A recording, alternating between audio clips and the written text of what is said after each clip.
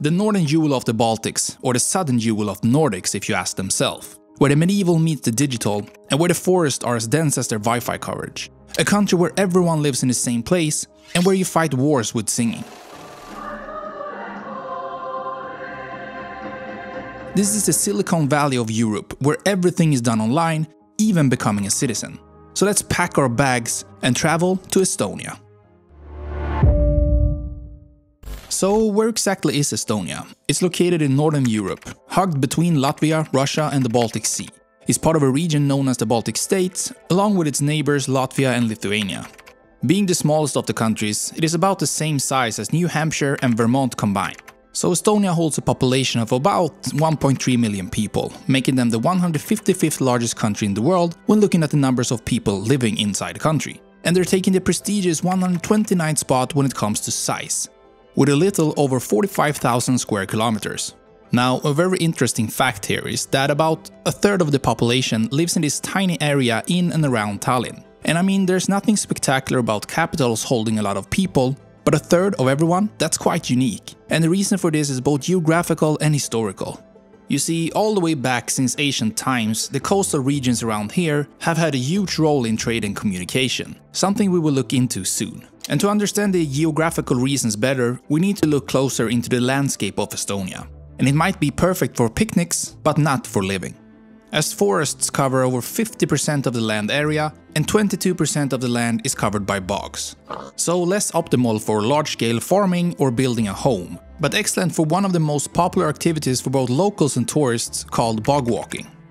The country also has over 1,500 islands and more than 2,000 lakes. Maybe it is a Nordic country after all.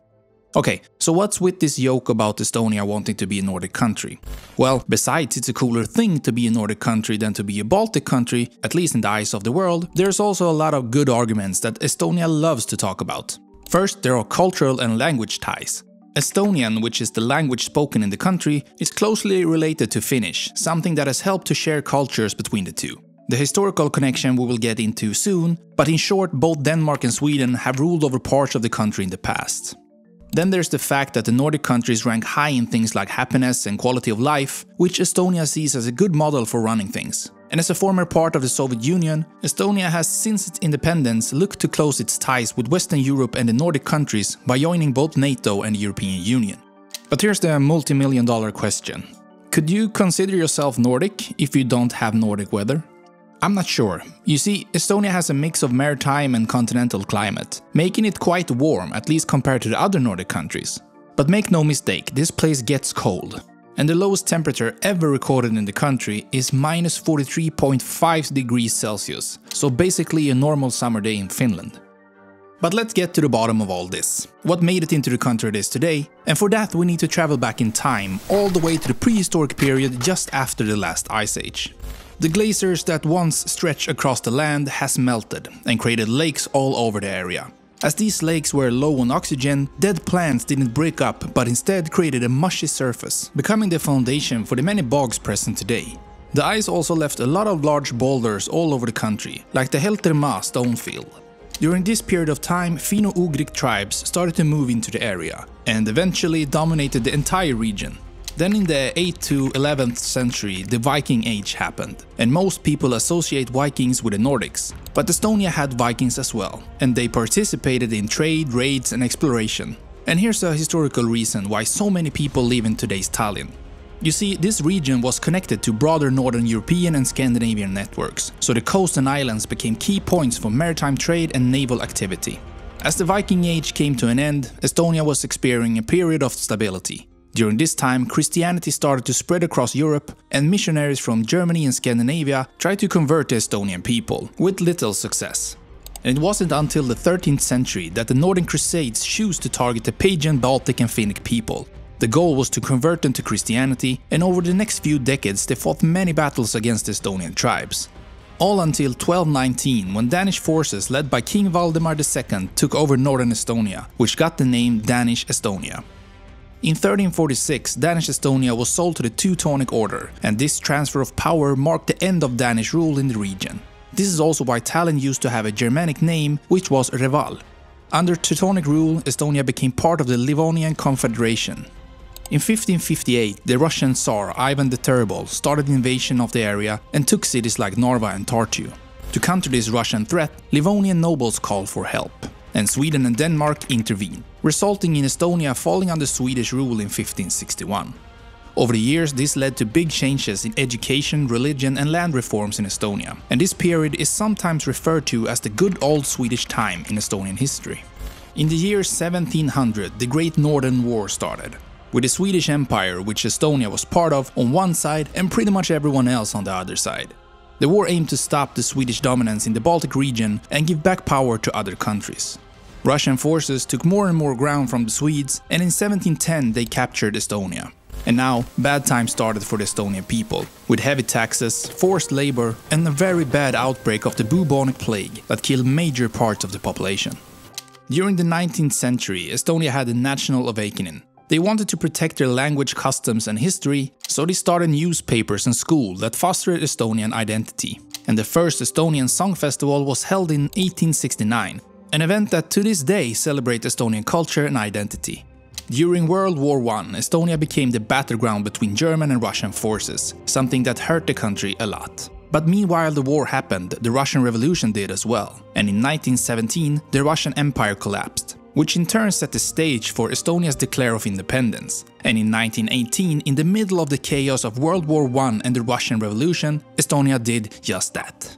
In the following years, Estonia fought against both Russian and German forces to secure its freedom. And it did it well, as it led to the Treaty of Tartu in 1920, where Soviet Russia recognized the newly formed state of Estonia. And life was looking good for the people in Estonia, all up until World War II, when the country got invaded by Germany and then again by the USSR. Then in 1987, something very unusual happened: the Singing Revolution, a non-violent mass protest that took place many times between 1987 and 1991 in Estonia, Latvia and Lithuania. The people looked for a friendly way to get independence from the Soviet Union, and in one of the most iconic events ever, the Baltic Way, 2 million people from 3 countries joined hands to form a 600 kilometers long human chain. This showed the Baltic nations' unity and desire to be independent from the Soviet Union. And on August 20, 1991, the revolution led to Estonia's independence. And man, has a lot happened since then.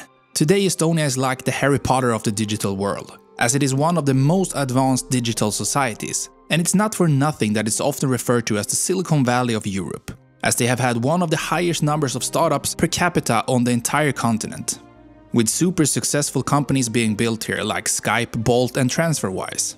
But it's not only the startup scene that knows its way around a computer. You see, the country as a whole is a world leader in digital governance, with 99% of its public services available online, all through their developed platform called e-Estonia. Talk about putting an E in Estonia.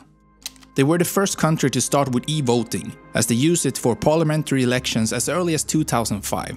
And they also offer a unique product called e-residency, which is a digital identity program for foreign entrepreneurs that allow them to establish and manage an EU-based company entirely online, like without ever setting foot in the country. But that tech isn't all. They also have one of the fastest internet speeds in the world and one of the highest rates when it comes to Wi-Fi coverage and internet penetration. But they shine in more than tech, as Estonia is known as one of the most green-friendly countries on our planet, with fresh air and 98% of its rivers having drinkable water. And listen to this, in Tallinn, all residents have free public transportation, and they were the first European capital to do so back in 2013. And we can't forget to talk a little about the flag of Estonia. It consists of 3 equal stripes with the colors blue, black and white, where the blue color represents the Estonian sky, but also the loyalty and dedication the Estonians have for their homeland. The black stripe in the middle is a tribute to the soil that supported the people for generations, but also the dark past the country has to endure. Lastly, the white at the bottom represents hope and the bright future that lies ahead. And so, the Estonian flag sums up this entire country very well, as Estonia continues to reach for the sky while standing strong on its ground and looking forward to a bright and hopeful future. Now let's pack your bags again and travel to a new country by clicking off any of the videos on your screen right now.